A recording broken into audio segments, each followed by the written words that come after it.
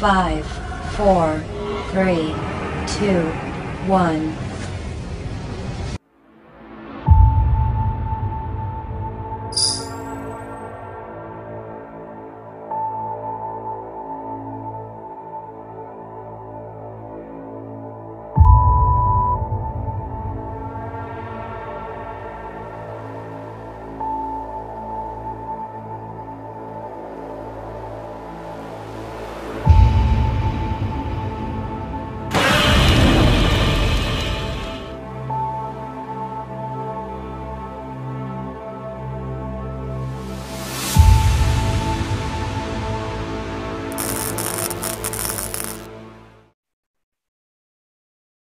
Hi, this is Brother Edie, and welcome to EnGaGe 3.0. Joining me is my co-host, Brother Colin. Good evening, everyone. We're so glad to be back again in EnGaGe 3.0. We are continuing in our series, The Sabbath, but we're going to be bringing it from a new aspect. We are going to be doing these video broadcasts. Now, 2.0 dealt with more the audio or the podcasting, although we're going to still be podcasting this, but we're just going to be bringing it now from a video aspect. So we hope that our viewers and listeners will be blessed. So before we go any further in our topic today, which is the restoration of the Sabbath, we're going to turn over to Brother Colin to lead us into a word of prayer. Brother Colin. Let us pray. Heavenly Father, we thank you for your blessings. We thank you for this opportunity for a new start in EnGaGe 3.0. And as God leads us, we ask that God's Spirit be with us to encourage us and also to strengthen us. Let His Spirit give us the words to say and not our own words. And let the blessing of the Lord be on each listener and watching, those who are watching. In Jesus' name I pray. Amen. Amen. Okay, so we're going to give all the pleasantries on the opposite end of this broadcast today. Will you be able to find these programs? So let us go into our question and answer period for today.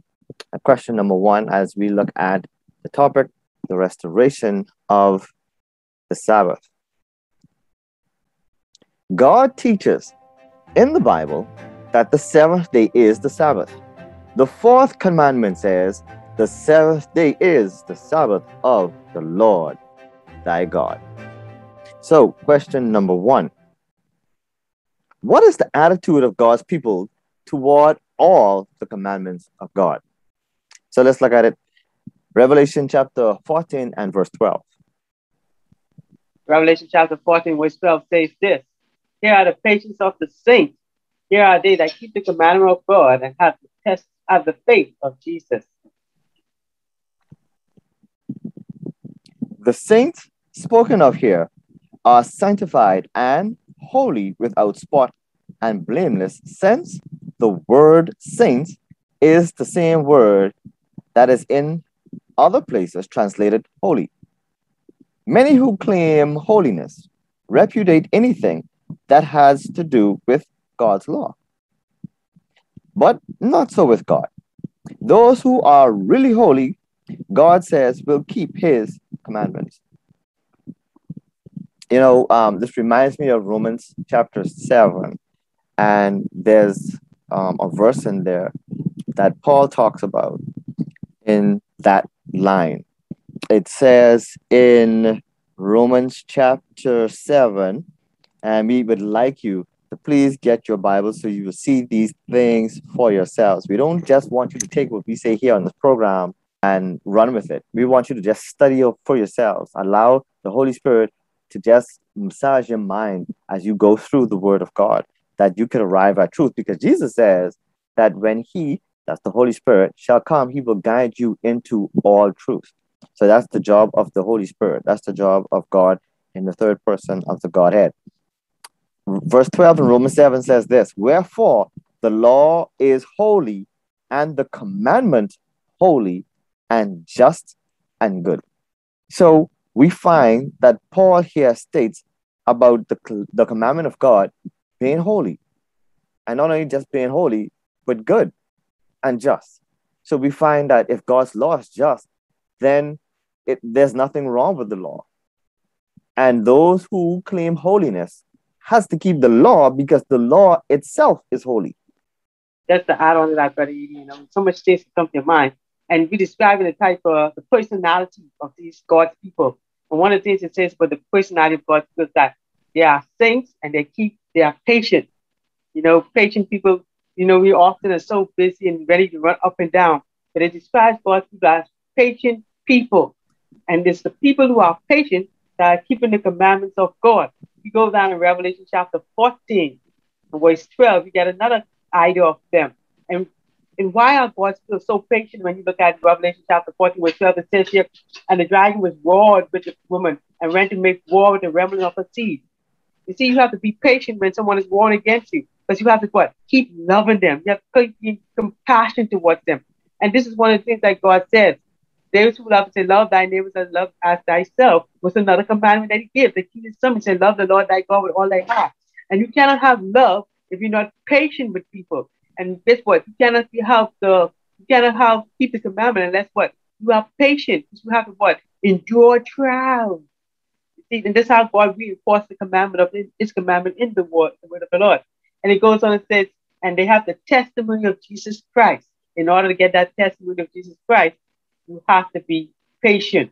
Another one, if you go to Deuteronomy chapter 11, verse 27, it gives another picture of these people who keeps the commandment of God. And I love this one. It says, a blessing if ye what? Obey the commandment of the Lord your God, which I command you this day. You see, when you obey the Lord God's word, you are totally blessed. And this is the things, in order to be blessed, you have to be patient, you have to be loving, and guess what? You have to be obedient. God wants people who are obedient and those people who are faithful.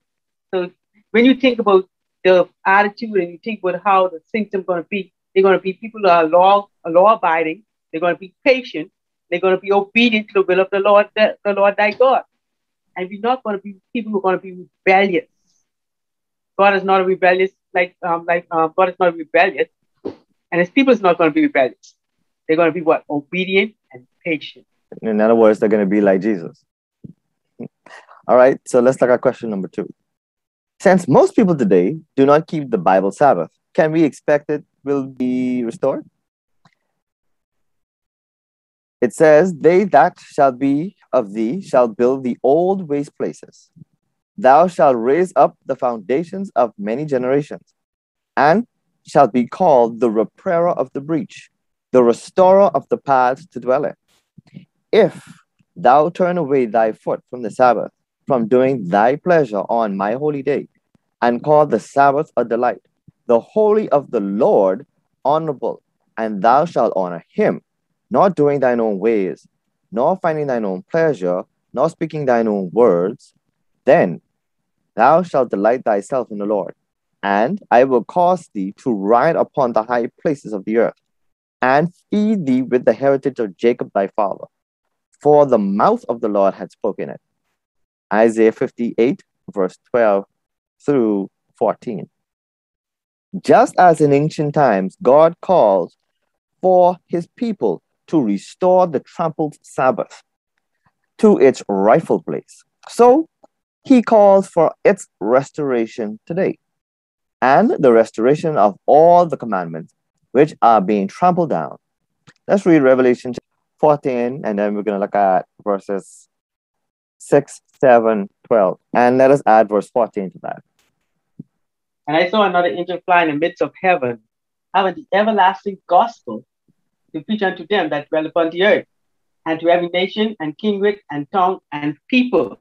It goes on in verse 7, it says, saying, with a loud voice, fear God and give glory to him, for the hour of his judgment is come. It goes on in further, it says, and worship him that made the heavens and the earth, the sea and the fountain of water.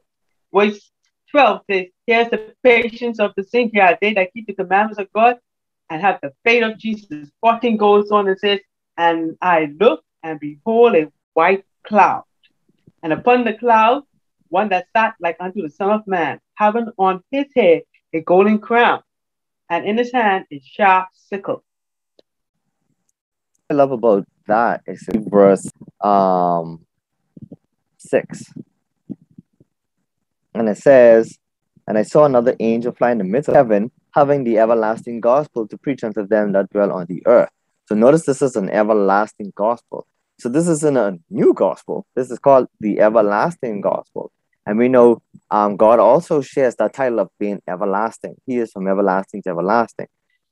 And it says, verse 7, saying with a loud voice, fear God and give glory to him, for the hour of his judgment has come.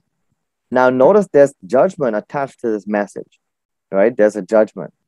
Solomon said it also in Ecclesiastes 12, 13, and 14, that, and he says it this way, even though John styles it this way, but Solomon actually too was telling you about the three angels' message.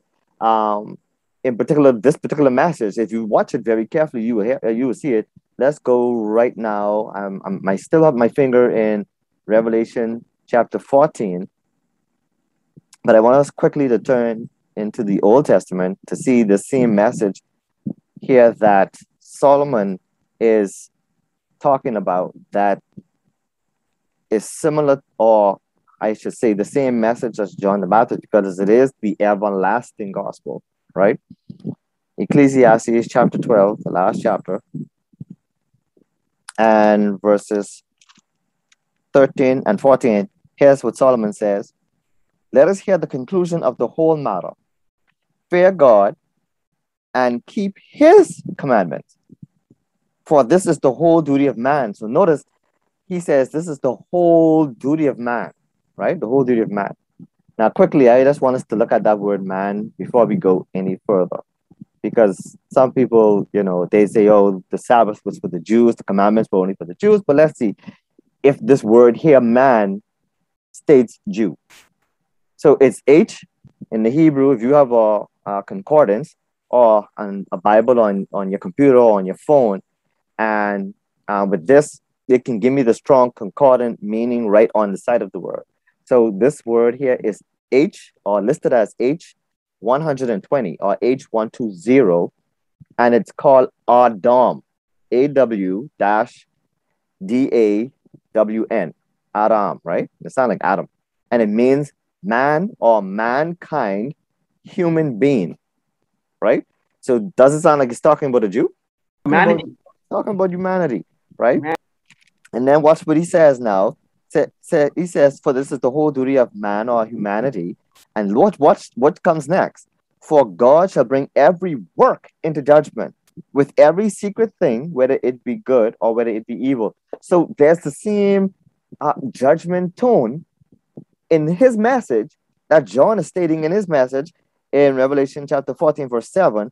For he says, saying with a loud voice, fear God and give glory to him, for the hour of his judgment is come, and worship him who made heaven and earth, the sea, and the fountains of waters.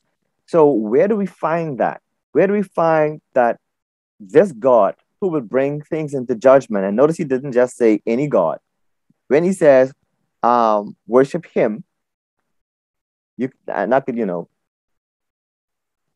the time of the disciples, you had persons worshiping a lot of false gods and idols, right? And Paul talked about a few of those on his missionary journey. But here now, when John says worship God, he then directs you to who God will be bringing you into judgment and who's the God who you must worship. He says, worship him that made heaven, earth, the sea, and the fountains of waters.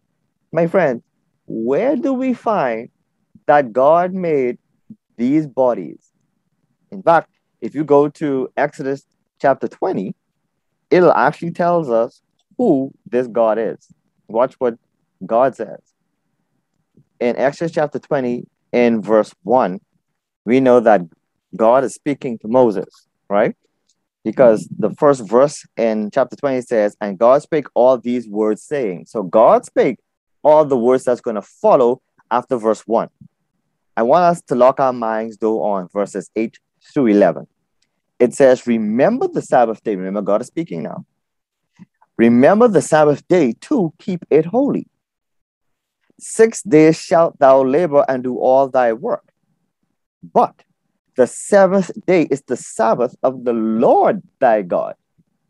In it thou shalt not do any work, thou, nor thy son, nor thy daughter, thy manservant, nor thy maidservant, nor thy cattle, nor thy stranger that is within thy gates. For in 6 days the Lord made, watch this, the heaven, the earth, and the sea, and all that is within them, and rested the seventh day. Wherefore the Lord blessed the Sabbath day and hallowed it. So notice, as John stated, worship him that made heaven and earth, the sea, and the fountains of waters.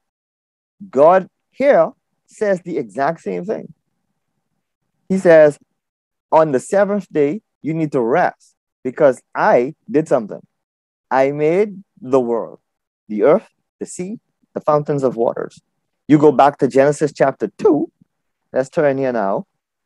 I mean, you can finish read the rest of Exodus. I said 8 to 11, but I just want us to catch the point here where John is saying that we need to worship him that made the heaven and earth. And then Exodus actually shows us that it was God who did this. And now we're going to see where did God do this. In Exodus chapter 2, from verse 1, 2, and 3, it says, thus the heaven, watch that again, and the earth were finished, and all the hosts of them. And on the seventh day, God ended his work, which he had made, and he rested on the seventh day from all his work, which he had made. And God blessed the seventh day and sanctified it, because in it he had rested from all his work, which God created and made. So I say, Brother Carly, that is quite clear. Solomon says there's going to be a judgment, and that we need to keep the whole humanity needs to keep God's holy day, inclusive of the other 9 commandments. And then John says that we need to worship him that made heaven and earth, the sea, and the fountains of waters. Then we go back to Exodus, and God tells this mixed multitude now, because it's not just Jews, mind you, because a lot of people forget that there were some Egyptians who saw what was going on in Egypt and joined the band that was leaving Egypt. And so even if they may have played crazy and don't know this true God, God showed them exactly who he was from the plagues that were falling in Egypt. Then he at Mount Sinai told that mixed multitude who he is and what he's about with his own mouth. And then he wrote on 2 tables of stone, right? And then in Genesis, it points us to God in creation. And if you go to Hebrews, to add another text, if you go to Hebrews chapter 4, verse 4, Paul doesn't point you to Jesus. He points you back to creation. He points you back to God in creation. In fact, let's look at it. I'm going to put this one up on the screen because I hear some people say too, oh, Jesus is my Sabbath. And they try to use Hebrews chapter 4. So let's look at it and see if that is the case. Let's see if that's the case. I'm going to share my screen here. Hebrews chapter 4 and see what Paul says.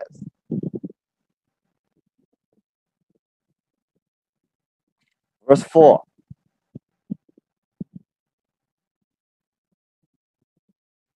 And it says, for he spake in a certain place of the 7th day on this wise. And God did rest the 7th day from all his works. So notice Paul says God did rest, which points you back to Genesis chapter 2, verse 1 through 3. This doesn't point you to Jesus, my friend. Now we know that Jesus is the creator. And Jesus himself said in Mark chapter 2, verse 27, let us go there really quickly. Mark 2,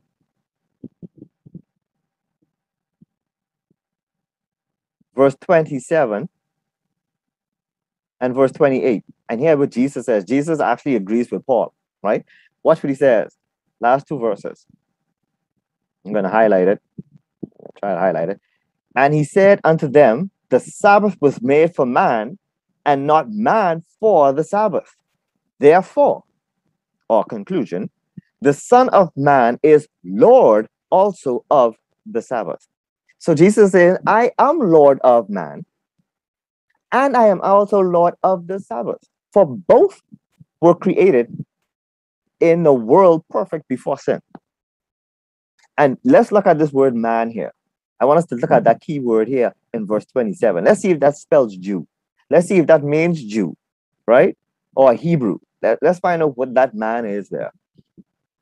Now, fortunately, this Bible here gives me the meaning of the Greek and Hebrew on the side. So you can see verse 27 here is highlighted. And the word man is G44 4. And this is what it says, right? Anthropos. Let's see what anthropos means. It says a human being, man. So notice it didn't says Jew, right? It doesn't says Jew, but it actually says man. So once again, Jesus is saying, I've made humanity and I've made the Sabbath. And humanity is to obey my voice, my commandments, and rest on the day that I have chosen from creation. How do we know? Because here's what Paul says in Hebrews chapter 4, going back again to chapter 4. And he says in verse, I'm going to read from verse 5. And in this place again, if they shall enter into my rest, talking about the verse before, verse 4 says, on the seventh day God ended his work, right?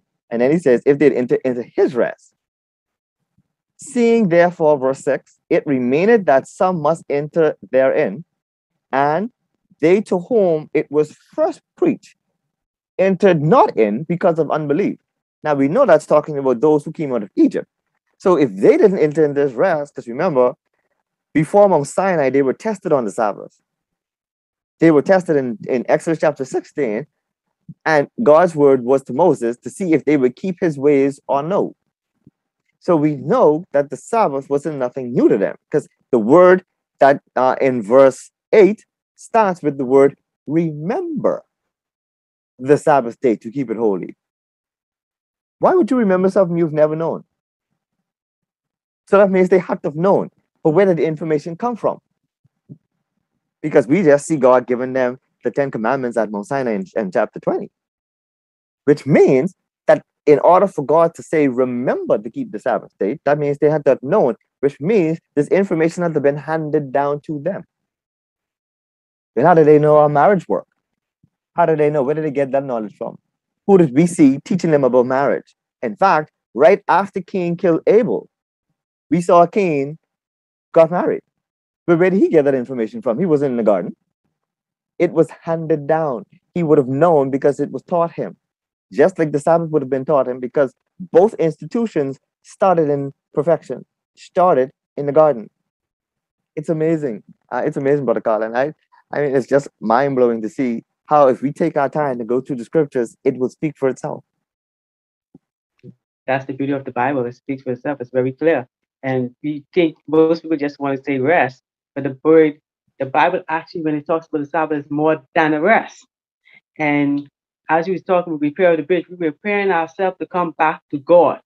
God wants us to come back to him. So he created a space and time where we can have a fellowship with him. And one of the texts that as you was reading and as you was explaining them, so you did it so clearly, I don't even have to go too much in depth. So I'm just going to go with one more text, and I'm going to go right to the Isaiah chapter 66, verses 22 and 23. And listen what it says. Don't jump now. Let me let the audience see this on the screen for those who may not have their Bibles readily available. Isaiah 66. Yes, Isaiah 66, verses 22 and 23.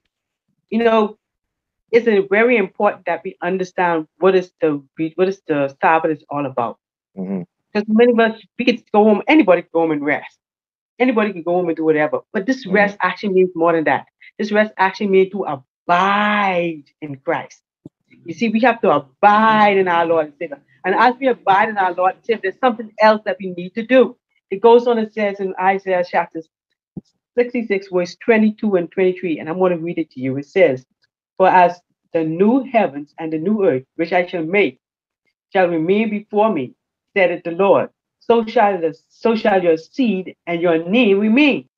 And it shall come to pass that from one new moon to another, and from one Sabbath to another, shall all flesh come to worship before me, that is the Lord. You see, the Sabbath is just not a rest. It is a time for what? To worship. Give God Tabernacle. the honor. Give him the dues that is due unto him. That's why we read in earlier, and we talk about in Revelation, and it talks about um here's another angel flying in the midst of heaven, fear God, because he's the one who created the heavens and the earth. Because what he's calling us back to worship the one who have created us, the one who have created the heaven and earth, that gives us a place to dwell in. So we are now paying homage to the one who have created us. Now, guess what? We not only have to pay homage to him because he created us, we have to pay homage to him because what? He have redeemed us from sin. So this Sabbath is actually what? We are abiding in his peace. We are taking off all our labor. We're taking off the sin burden. And he said, who are heavy laden, he's taking away the sin from us. That's why he's the Lord of the Sabbath. Because he's the one who's going to give us the peace. He's the one who's going to be the one to give us a peace that surpasses all our understanding. We have to understand that God is calling all flesh to worship him. If we get anything from Isaiah 66, verse 22 and 23, learn this part. It says, from one new moon to another, and from one Sabbath to another. And this is what? This is coming from a new heaven and a new earth. We will still be doing this. And guess what?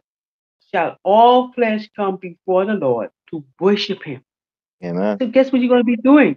You're still going to be worshiping him on the Sabbath day in the new earth and the new heaven. Amen. Amen. Definitely true. So let us look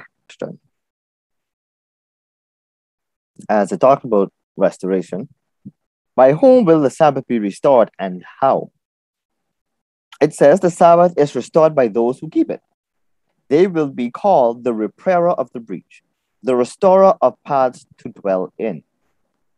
When the enemy attacked the walled towns, anciently, they would endeavor to make a breach in the walls. Then the battle would rage around that spot. So, I can agree with that 100% because it seems as if we look at the Sabbath as a wall, the Ten Commandments, just what everyone agrees, what all nine, they believe that they should have no other God outside of God. They believe they should not make any idols and images and worship them, pay them adoration. For the most part, most Christians believe that you shouldn't take God's name in vain or handle his name loosely. And that's, even going deeper in that on the surface level, that's what they believe. But it always goes deeper than that, right? They believe that you should honor your father and mother. You shouldn't disrespect them. You should live up to the father's name, and you should do your mother proud. Take care of your parents. They for the most part believe that. When it comes to thou should not kill, most believe that. They shouldn't, take an innocent life. For the most part, those who believe in the institution of a marriage, as it is between one man and one woman, holy man and holy woman at that, they believe they should be, one unit, that they should be faithful one to another. Most believe that. Most believe you shouldn't steal. You shouldn't take things that doesn't belong to you. Most believe you shouldn't lie. Most believe you shouldn't covet your neighbor's things, their property. But when it comes to that fourth commandment, there seems as if there's an issue across the Christian board. It seems as if people just don't understand or want to understand the significance of the Sabbath, the fourth commandment. And the fourth commandment is actually the seal, as we spoke about in our last episode. Of those who want to see that in EnGaGe 2.0, I will leave a link in the description so you can follow up. And, we are building from our previous program. So if you're seeing this and may not understand it, we're going to ask you to go into our previous program so you can, get the information and bring yourself up to speed. So this could be more clear to you if it's not that clear. But the seal of God is embedded into the fourth commandment. And that actually tells us, as the question states, we restore the Sabbath when we keep it. You cannot honor a marriage if you're not faithful in that marriage. Just the same way, for you to restore that which was broken, you have to keep it. And it's amazing to see that most people believe that, they say I'm a Christian, but they don't follow the ways of Christ. Christ, as his custom was, scripture says, he was in the synagogues on the Sabbath. He's doing good. He actually told his disciples, told the Pharisees and the Sadducees and the Jews who were following him constantly, looking for some reason to accuse him. Isn't it right to do good on the Sabbath days? Why would he ask that question if they were already doing that which they claimed he was breaking? They thought he was breaking the Sabbath. They kept accusing him of breaking the Sabbath. As he healed persons, as he healed individuals, they kept saying, this man can't be of God, but he broke the Sabbath. It's like, why do you think helping someone, healing someone, is breaking the Sabbath? There's something twisted in their thinking. And for those Jews back in those days who went to the extreme in some of their laws, you could not so much as spit on the grass because they call that irrigating. If my brother, for some reason has a wound and I'm wearing a white t-shirt and I split my t-shirt in half to tie up his wound to stop the bleeding or to slow the bleeding, they would say, oh, you're dyeing the cloth. All kind of ridiculous things they came up with, and they thought that these things were works. But Jesus, isn't it good to do good on the Sabbath? And so this is where the confusion comes in. Jesus is showing them how the law is to be kept. And they are trying to tell Jesus how the law should be kept. Notice that? So they're saying, this is how we keep it. And Jesus is saying, no, this is the way my Father's honored when you keep his Sabbath commandment. Brother, I was listening, and it's almost really funny. How could you tell the Lord of the Sabbath how to keep the Sabbath? You understand?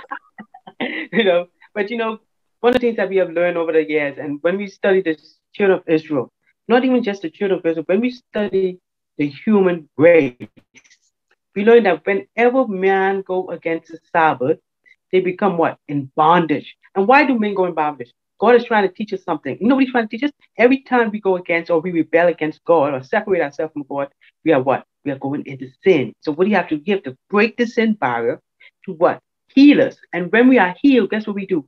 We restore the old broke down waste place. In Ezra 9:9, when the children of Israel were free from the Babylonian captive, this is what Ezra said. For we were bondmen. You see that? They were bond because they were what? Captive. When you're in rebellion or when you're against God, you are bondmen. He goes and says, yet God had not forsaken us in our bondage, but had extended mercy unto us in the sight of the king of Persia. So the king of Persia was what? A type of a deliverer of like God. He's like Jesus to deliver the people from what? Their bondage, from their sin. And remember what God said? You are heavy laden. What? I will give you what? Rest. Goes on and goes and says to give us and as it continues, he says, to give us a reviving, to set up the host of our God, and to repair the desolation thereof, and to give us a wall in Judah and in Jerusalem. Why is giving this wall in Judah and Jerusalem? So what? They could go back to repair the old waste place or to restore the worship of their true God. If you don't believe that, it goes down further. I'm going to show you something else. Brother Edie started to highlight it. But if you read Ezra, you know that one of the reasons why the children of Israel were restored Jerusalem is what? To go back to worship their God. I'm going to show you another one that Brother Edie highlight. Not only is God in the Sabbath restoring us to worship, He's restoring us to good health. Listen to what this says here in Luke chapter 13, verse 15, verse 16. And Brother Edie highlighted this. I'm going to read the text to actually just to complement or to comment or to go along with just what he just said. It says here, the Lord then answered and said, thou hypocrites, do it not each one of you on the Sabbath day loose your ox and your donkey from the stall and lead him away to water? And ought not this woman, being a daughter of Abraham, whom Satan has born? Same thing, because remember we were in bondage because of our sin. who Satan have bound, lo, these 18 years. The children of Israel have been in bondage for how much? 400 years? It goes on and says, be loose from this bond on what? The Sabbath day. You see, when God restores man, he's restoring you to physical health too. This Amen. is all the blessings and the healing is in the Sabbath. And Amen. we think when we don't obey God's will that we're going to be blessed. Every time the children of Israel or man disobey God, they goes what? Into bondage. And every time they go back and they start holding the principle of God, guess what he does? He frees them. He loosed them from bondage. And that's what the Sabbath does for us. When you come into God's word, when you come into God's teaching, you are what? Restoring the part. You're giving life that the Father has given you to another person by Jesus Christ. You are restoring them to make it right with their Lord and their Savior. You bring back health. You bring in mental sanity. And not only that, you bring back spiritual growth and strength. Amen. So let us go to our fourth question now. Whom did God charge with the breaking of his law in ancient times? Let us go to Ezekiel chapter 22 and verse 26. Verse 26 reads. I don't know if Buddy didn't want to pull that up on the screen also. Yeah, let's pull that up. It's a very powerful text. It highlights something very important, and I think he should pull it up. I want us to pay close attention to Ezekiel chapter 22 and verse 26, what it says. It says here, her priests have violated my law. You know? Mm-hmm. Her priests have violated my law and have performed my holy things. Could that be like the Sabbath? They have performed God's holy things. They have put no difference between the holy and the profane. Neither have they shewed the difference between the unclean and the clean. And have hid their eyes from the Sabbath, and I am profane among them. And these are what? Her priests. Mm-hmm. Mm-hmm. They cannot discern between the holy and the profane. They cannot discern between the unclean and clean. Wow. But yet you call yourself teachers. I'm going to go further back and show you something. And it became a text that I actually had to take good heed to. It says Ezekiel chapter 22, verse 30 and 31. And it says something that I want us to wake up to when we think about these things, when we are listening to the word of God, and when we are not complying to the word of God and not sharing or teaching people how to live for God. What text is that? That's Ezekiel. Uh-huh. Ezekiel 22, verse 30 to 31. All right, so just further down. 22 or 30, 32? 22, verse chapter 22, verse 30 to 31. All right. And listen what it says here. Uh-huh.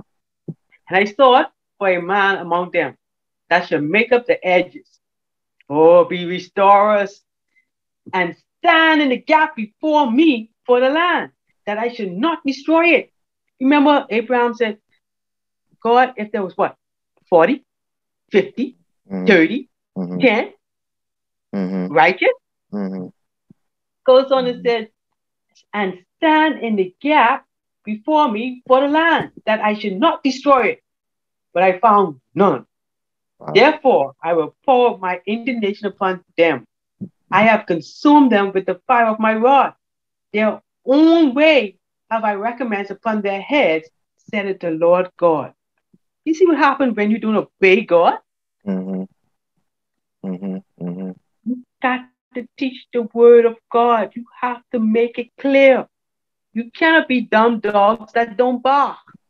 You know, it reminds me of Aaron, because Aaron actually ended up being, and I know God did that for a reason, because he was responsible for them being led into idol worship.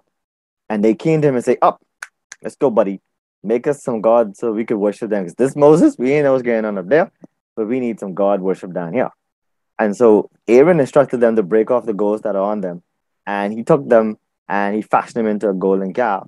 So Aaron was responsible, and he ended up being the high priest.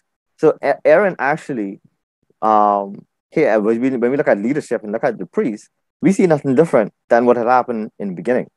And so it's amazing to see that the leadership, if they are not, if they are not um, strong enough to see evil and to call sin by its name, and to have persons or their congregation to stand on God's word but cave into pressure.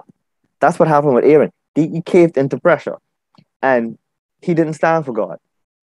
And Moses was wroth. Moses actually stood in the gap because God on Mount Sinai was ready to do away with those who broke his law. And Moses, the type of Christ, standing in the gap, because remember, the same thing happened in the garden when Adam and Eve transgressed God's law, however simple it may have seemed. This is why Jesus tells us that we are to live by every word that proceeds out of the mouth of God, not out of the mouth of man. So when God told Adam not to eat, and Adam was to transmit that same command to his wife, when they didn't follow suit, they broke God's law. Simply put, and God ceases his communication. Jesus stepped in the same way how we saw Moses stepped in when the children of Israel were worshiping a golden idol. God said to Moses, I'm about to destroy this people and start a new people through you or through his loins. And Moses had to remind him, no, no, no, sir. These are the people that you brought out of Egypt.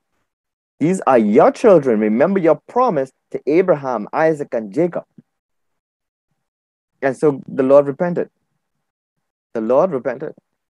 And so the same thing what we saw in the account with Moses on the mount dealing with the children of Israel in their transgression, it's the same thing that we would have seen with God and Jesus about Adam and Eve.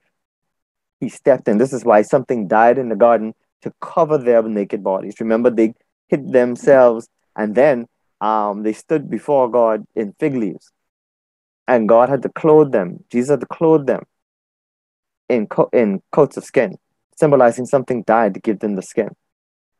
And so, my friends, we are the ones who are standing in the gap. We have to stand in the gap and says, no, this is what the will of God says. This is what the word of God says. Now, mind you, you don't have to accept it, but this is what the word says. Because even in the days of the disciples, when they preached certain places, some people didn't hear what they wanted to say. And Jesus told them, shake off the very dust from your feet, because that dust will be an evidence against them in the time of judgment. And so this program, you might not like what's being said, but we implore you to at least research the things that are said in this program and to see if they're not so. Let us go in question number 5 now. What was God looking for someone to do? What was God looking for someone to do? Let us go to, I think you touched on it already, but let's just, for the sake of question and answering, let's go to it. Ezekiel chapter 22, verse 30. And it says, and I sought for a man among them that should make up the hedge and stand in the gap before me for the land, that I should not destroy it, but found none. As we stated already, he found none to stand in the gap, which means everyone turned their own way. Everyone did their own thing and went against the law of God. This is nothing new. We saw this in Jeremiah. They didn't want to hear what Jeremiah had to say. By the way, there was never a prophet, hear me well, there was never a prophet that the people, the children of Israel loved. Never. Jesus told them straight, you kill it to prophets. They killed Jesus. So, there was never a prophet that a message to turn and repent from their evil way that they liked. They love to have their own way. And there's nothing new of today. They will still kill the prophet. They will still kill because they don't want to hear God has a standard. Brother Didi, that's not going to change. We also have rebellious people in the earth, but the good job of us, the job of the leaders of the church, the job of those who accept the gospel is to teach and just say it. Because guess what? Let God, that'll be on your head if you don't say it. But if you teach and if you try to let the word of God come out to someone, there's hope. There's a chance that that person might make a decision to turn to God. I want to leave another thought what the Bible says when we don't do what God says. In Psalm 68, verse 23, and it gives a very interesting picture what happened to those that don't do the will of the God. Psalm 68, verse 23. I'm going to read it to you. And it says, that thy foot may be dipped in the blood of thy enemies, and the tongues of thy dog in the same. In other words, when you do not do the will of the Lord, your enemies are going to be dipping in their foot in your blood, and the dog is going to be drinking up your blood with their tongue. So you become what? A castaway when you don't do the will of God. We don't want to be a castaway. We don't want to be put aside because we did not listen to the word of God. We want to be those who stands in the gap before What text the that Lord. was? Before that was Psalm 68, verse 23. 6:8. 68. Yeah, I want to see that. I want to see that. I want them to see that on screen. You know, 68. You said, right? Yes, verse 23. All right. And it says, the Lord. Hold on. Okay. That the foot may be dipped in the blood of thine enemies, and the tongue of thy dogs in the same. Wow. Brothers and sisters, this is a calling. This is a task that tells us that when we are obedient, God have a blessing on us. I said it to you earlier. Blessed are those that keep the commandments of God. But those who rebel, you are like a castaway. You are now put aside as dung. Do not be a castaway. At least be a child of God and have hope. You can see the New Jerusalem. You can be saved by our Lord and Savior. That's why that text is so important. And I probably should read it again so you can understand where I'm coming from. It says this, that what? Therefore have I poured out my indignation upon them. I have consumed them with the fire of my wrath. Their own way have I recommended unto their heads, said the Lord God. Your own ways are destroying you. But if you stand in the way, you could be a repairer of the bridge. You could be the one who could stand in the gap. You could be the one who hold up the gospel banner and spread it and teach it to others. And that's what God wants. When you are a child of God, you have patience and you keep God's commandment.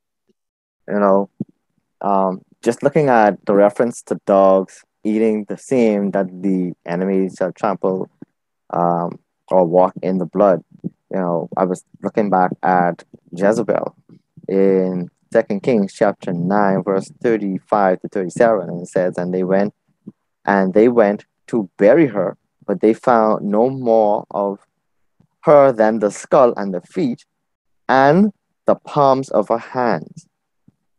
Now, if you think about that, the skull, the hands, and the feet doesn't remind you of something happening to someone revolving around the head, the hands, and the feet. And it says, wherefore they came again and told them and said, this is the word of the Lord, which he spake by his servant Elijah the Tishbite, saying, in the portion of Jezreel shall dogs eat the flesh of Jezebel, and the carcass of Jezebel shall be as dung upon the face of the field in the portion of Jezreel, so that they shall not say, this is Jezebel. And Jezebel was a daughter of a king whom married the king Ahab, king of Israel at the time, and which led the king into rebellion against God. And a false priest came in, a false prophets, and they slew or started to do away with God's true priests, and and prophets. And then Elijah escaped out of their hands, but God had 7,000 didn't bow the knee to Baal. And so even though they were hidden from Jezebel, but Jezebel represents that entity that turned the king away from truth. And so there was nothing left of her because the dogs ate her, and dogs represents unbelievers as well in scripture. But it just so happens that when you don't stand for truth, you will be as a dog. Because even in Revelation chapter 22, tells us that there will be dogs outside the city of the New Jerusalem. There will be dogs, and that's a reference to unbelievers, those who didn't accept the truth of God. And it's just amazing how we find in these last days that this is going to be an issue. All the commandments are going to be an issue, but in particular the fourth commandment, because that's the one that God has encased his seal, his identity in the fourth commandment. All right, so let's look at our last question for today. In ancient times, when men should have been repairing the breach made in Judah's religion, what were they doing? Let's look at Ezekiel chapter 13 and verse 10. It's another powerful text, and we have this going on in our society today. People preaching what we call itchy ears, smooth words, and smooth saying. Ezekiel chapter 13, verse 10. I don't know if you want to pull that up too, 80. Let's do that. We are not here entertaining. We want people to search these things out. So we're gonna put it on the screen. Yes. Okay. Let them see this for themselves. This one is very important because this is something that we tend to overlook or pass by. Mm-hmm. But this is something that we definitely need to take in great consideration. All right, it's highlighted. Go ahead. It says here, because they have seduced my people, seducing God's people with what? Itchy ears, sweet words, promises that things that God is not going to do this, God is not going to hurt you, God is going to let you live, you can live in your sin. God don't teach that. Seducing my people, saying peace, and there was what? No peace. How many times in the Bible we have people preaching peace, and then there's a war? Jeremiah was preaching, and they saying Jeremiah is crazy. And the children of Israel still get caught up in Babylon, taken to Babylon. And they say, and one build up a wall, and lo, another double it with untempted mortar. People are doing their own thing. We have to be careful what we come when we are teaching and when we are preaching the word of God. If it doesn't say, thus says the Lord, or come from God, don't say it. Just leave it alone. Because you're only going to find yourself saying things that's untrue, things that do not line up with the scriptures. There's a scripture also. Jesus spoke, and sometimes we try to separate the God of the New Testament from Jesus and say, well, God was, ordered genocide, and God was, kind of harsh, and then Jesus was loving and kind. But here's Jesus' words. In fact, let me pull it up. This is Luke chapter 12. Luke chapter 12. And it's in red, so we know that's Jesus speaking. I'm going to look at 51.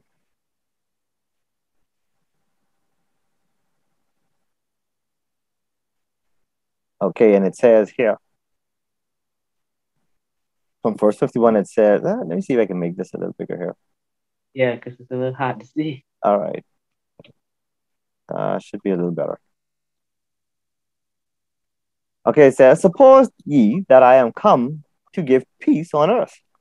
I tell you, nay. What did Jesus say? He said, you think I come to bring peace on earth? He said, no. No, I didn't. He said, but rather division. What? Yeah. Now, hold on. We're talking about a time when there's ecumenism. We're talking about a time where churches are coming together on this common brotherhood bond. We're talking about persons putting away their doctrinal differences to be on one accord. That's right. Negating the Holy Spirit, because remember, Peter just wasn't up in the upper room, kumbayaing, in some kind of trance, trying to be on one accord. No, actually, Peter and those were putting away their differences, Yes. their biases, Yes. and they were looking at the cause of God and being on one accord in God's cause, not their own agenda. So here Jesus says, I hope you see this is Jesus. Suppose ye that I am come to give peace on earth. I tell you, nay, but rather division. For from henceforth there shall be 5 in one household, 3 against 2, and 2 against 3. The father shall be divided against the son, and the son against the father, the mother against the daughter, and the daughter against the mother-in-law against her daughter-in-law, and the daughter-in-law against her mother-in-law. Look, are we trying to say Jesus is trying to cause some Royal Rumble here? Is this like some WWE match where they're going to be a 3-on-3 or a 2-on-3 kind of situation? Why is Jesus saying this? Why is he says, why is it at his birth, his first coming, peace on earth and goodwill toward men? But now he's saying in Luke 12:51, you think I come to bring peace on earth? He's like, no, I didn't come to bring peace, but rather division. But let's first read in context what he's talking about before we think Jesus is a hypocrite. And he said also to the people, when ye see a cloud rise out of the west, straightway ye say, there cometh a shower. And so it is. And when ye see the south wind blow, ye say, there will be heat. And it cometh to pass. Ye hypocrites, ye can discern the face of the sky and of the earth. But how is it that ye do not discern this time? But what time is that? The time of Jesus' first coming. What is Jesus referring to? He's saying, you don't know the time of your coming. In fact, John the Baptist actually told them to make way for the Lord to travel. But what was John the Baptist talking about? If you go back into the narrative, John actually telling them who told them to flee from the wrath that was to come. In other words, there was a judging that was going to happen amongst God's people. There was a time of reckoning that God's people would have been judged. In fact, Jesus told Peter 70 times 7. That goes back to prophecy. That's deep in and of itself, and we're going to cover more of that as we go on. But it suffice to say that Jesus says, I did not come to bring peace. My word shall separate you from the sinner. He says, the world does not love me, neither will it love you. If you are of the world will love you because the world loveth its own. That's so right. Those who are with God, the world will hate you. And if you are in a household of sinners, because we all are sinners, according to Romans 5:8, Christ died for us while we were all sinners. So no one can claim that we are superior one over the other. No, Jesus died for us while we were all in sin, my friends. Let us not get... But here, the Bible is teaching that when one accepts Christ, the world will be against you because the world has the spirit of the enemy. Wow. Brady, as we was going through that, and I was thinking right there to myself, the peace that God brings, that the salvation was come to all man. Mm-hmm. And that was the peace. And guess what? It became a sword because they rejected. And the division became because one would accept it and the other one won't. Right. And we go through these things and we hear these words, this division, because those who have a rebellious spirit cannot be in the presence of light. They are at war with God. That's why the Bible said in Genesis chapter 3, verse 15, they have empathy. Right. You see? And we have to understand that when you have someone accepting the word of God and those who don't want to be of the like mind or who have a rebellious spirit, you have a problem. The problem is they're going to hate you. They're going to hate you because you want to live for God. And when that happens, you are now become an enemy because a different spirit is controlling them. Right. And that's where the war comes from. That's the division. The division is one spirit is of God and the other spirit of what? Of Satan. Of Satan. Yeah. In fact, two cannot agree. Sorry, go ahead. And two cannot agree.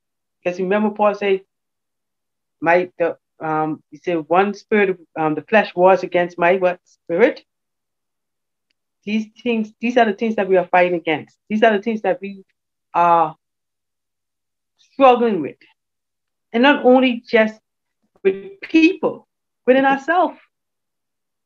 So, brothers and sisters, we have to understand that this word of God is coming not to kill us if we accept it. But if we don't, trust me, it will fall on you. All right. So you have any final thoughts as we wrap up this episode? I have, one of the things I want to leave with us is that it's good to be in the host of our Lord and our Savior. It's good to be a child of God. It's good to present the gospel of God. Let us be repairers of the bridge. Let us tell somebody what the Sabbath and keeping the commandment of God really does for those who have kept it. How it have enlightened and enriching their minds and enriching their souls and made them become better persons in society, not only because of being a good citizen, because of their homage or their allegiance to their Lord and Savior. We are not to sit by idle. This is my other point. We are to be one to present the gospel, not the false gospel, but the gospel of Jesus Christ in its purest form. That someone out there who is dying in sin can be restored to his Lord and Savior. Amen. I'm going to close. I want us to take a look at this picture as we close, just so you can get an idea of what we're driving at here. And you see on the screen, the picture shows someone repairing the wall, and the other is tearing it down. And the question is asked, which side are you on? Which side are you on? Are you repairing the breach that was made in God's law? Or are you breaking the wall, the hedge down? In conclusion, some have wondered whether it was possible to keep God's law. Read Revelation 14:12 again. John mentions 4 characteristics of God's people. First, they have patience. That is, they endure and are steadfast. Second, they are holy and sanctified, which is the meaning of a saint. Third, they keep all 10 commandments. Fourth, they have the faith of Jesus. Do all Christians have faith in Christ? Evidently not, for Jesus said, "Why call ye me Lord, Lord, and do not the things which I say?" Luke 6:46. Faith and obedience must never be separated. My friends, I pray that this study has been a blessing to you. And if you have any thoughts, comments, or questions, please, you can send those to Heart to Heart Ministries at 242@gmail.com. There we will be happy to get your thoughts, comments, or your questions relating to today's topic. Or if you have anything that you want us to weigh in on our program, you can also send it to us as well. Also, you'll be able to find this broadcast on YouTube. And we are also looking at new platforms to launch these programs. As we know, it seems as if truth is an irritation to those who want to bury it.